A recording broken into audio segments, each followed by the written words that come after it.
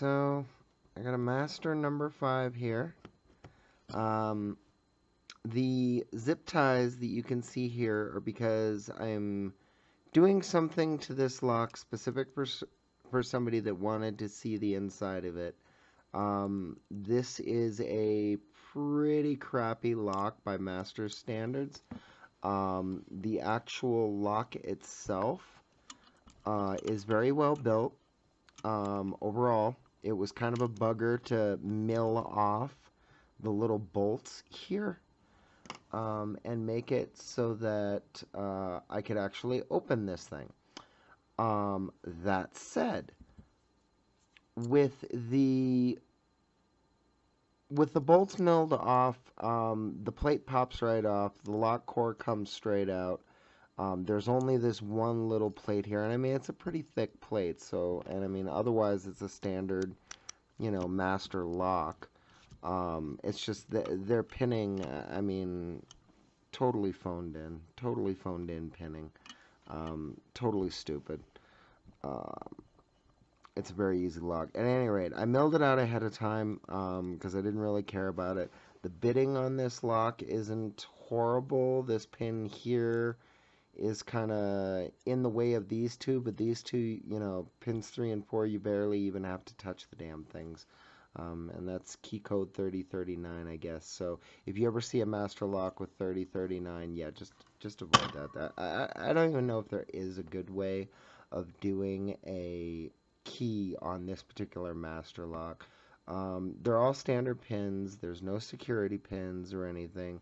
So I'm going to pick it and I'm going to gut it. This is my first video for this sort of thing.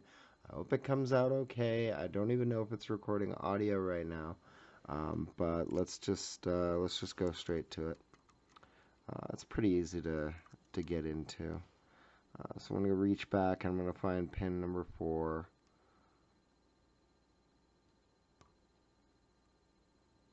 I'm applying medium heavy tension. There's no real need to do anything fancy with it, and just find something that clicks.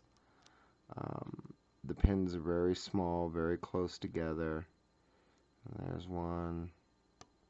There's one. There's one.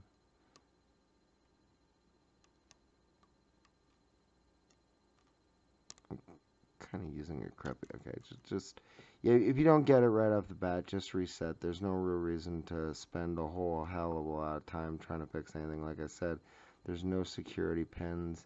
I kind of lighten up on the tension to get one pin, and then I'll find the next one in the stack. There we go. Oh, did the shackle come open? I had it. It didn't take long. You can actually, I got this thing to the point where I could zip it and get it to pop open with almost no effort, like less than a half a second to get this thing going. There's one.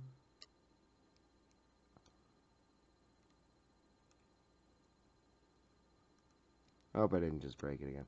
So the reason why I ended up undoing this lock and drilling out all the holes and everything was because I noticed flashing a little light in there that one of the springs had actually worked its way, the end of one of the little pin springs, worked its way around the driver and was kind of caught inside the keyway. And that's a pretty big fail as far as I'm concerned. I definitely would not recommend anybody ever buying one of these locks. Unless you don't care. And I flipping did it again. Are you serious? The spring does not work on the shackle. I think I lost it, so the shackle doesn't pop when I turn it. So now this is like three times I gotta pin this stupid thing. Okay, so one there. One there. One there.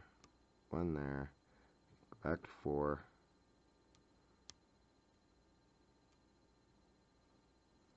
I'm going to hold on to the damn pry bar this time. I pretty much use mostly Peterson tools. I tend to like the way they feel.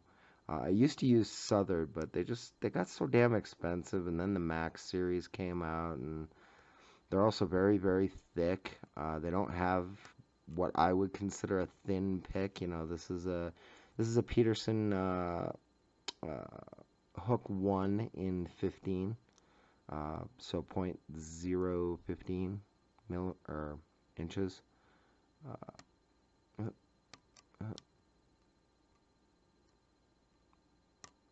you can see how the cord just really slides around in this damn thing too.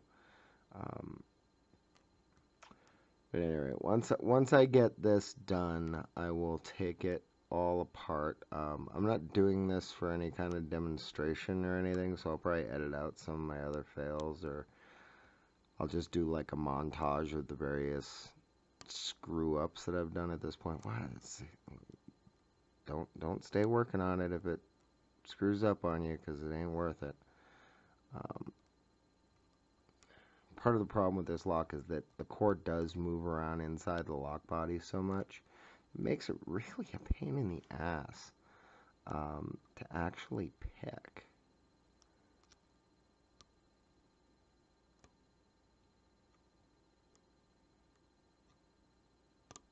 There we go. Okay, now I got it pinned. Pull the shackle. We'll just show that. Shackle's pulled. We'll come back over here. I can let that go now that the shackle's out. So, yeah. The lock sucks. And I had to fix it. Alright, so let's go ahead. And I forgot to bring my cutters. I'm a dummy.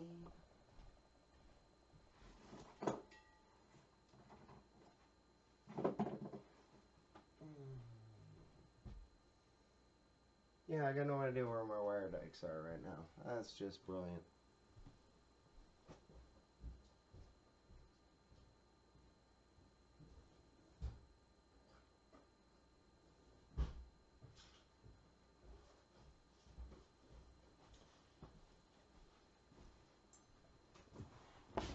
Alrighty then.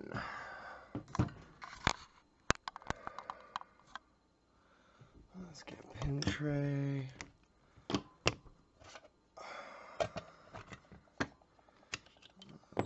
Follower.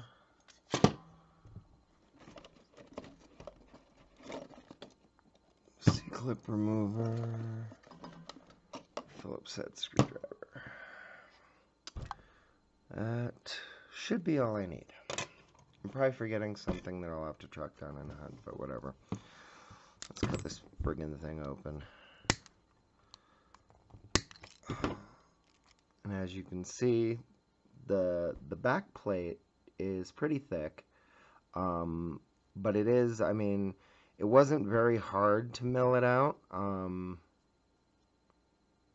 but that was mostly the end pieces here.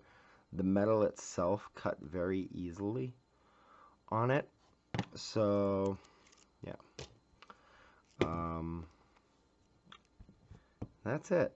It is a very, very, very tiny core. Let's see, what do I have good for scale? I mean, most everyone knows what the size of a master key is, you know, for one of their locks. The core is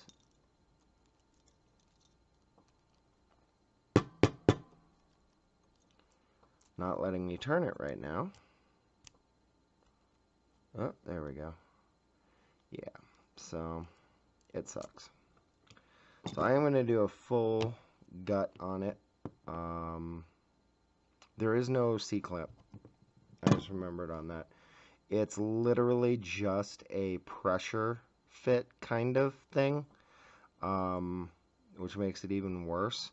The other bad part about it is that there's no real way to have this thing come apart and have it be, I guess you could say, good. So I'm just going to put the pins off to the side here. I want them to stick with the follower, because I still don't want a pin explosion here.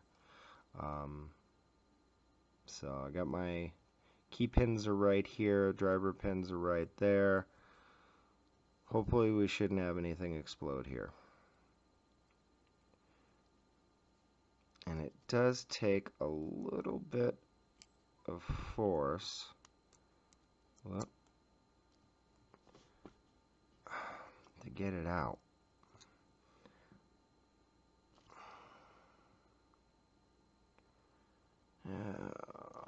Stupid thing. This is gonna explode on me, I know it.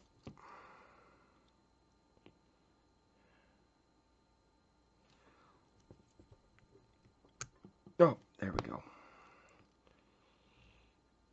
Okay. And I gotta turn that like that. Alright. So here we go. Master number 5 gut. That doesn't want to fit in there.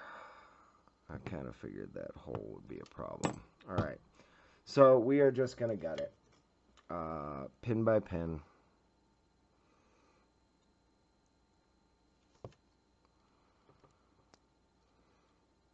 So we got one standard pin for 4.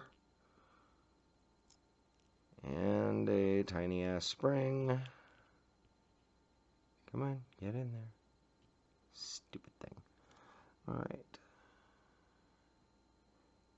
And, whoop, shoot. Another pin. We're just going to pull the drivers out and pull the springs out. Have a good old time.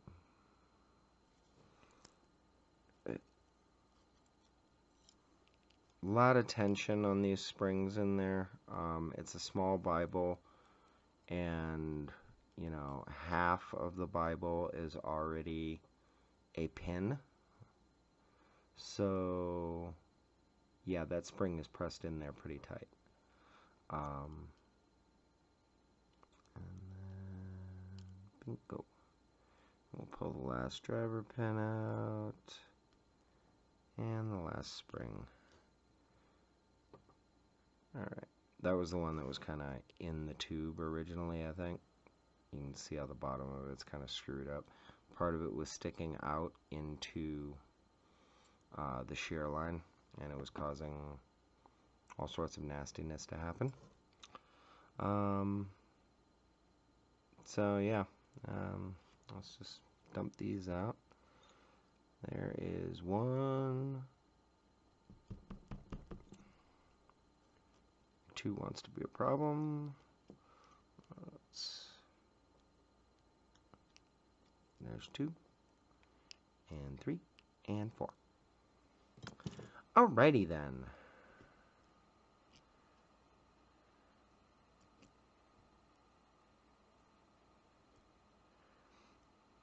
So, one thing I noticed about these, besides being all standard pins, is that their drivers are, I guess you could say, super flat on the sides compared to some I've seen. There is still a little bit of a rounding, and you can kind of still see it there. But I mean, these are literally like just machine cut, run through, probably just tumbled or something to take the edges off, and that's it. So, but yeah, for the person that wanted to see the inside of a Master number 5 gutted, here you go. I'm not even going to bother. I don't even know if I'm going to put it back together or not. And you know, of course, there's nothing in the core. It's all rough cut, sharp edges. Kind of crappy. Really crappy. I mean, let's be honest. It's Masterlock. Yeah, and it's just press fit. Little copper sleeve. Alright, so there you have it. Thanks for watching.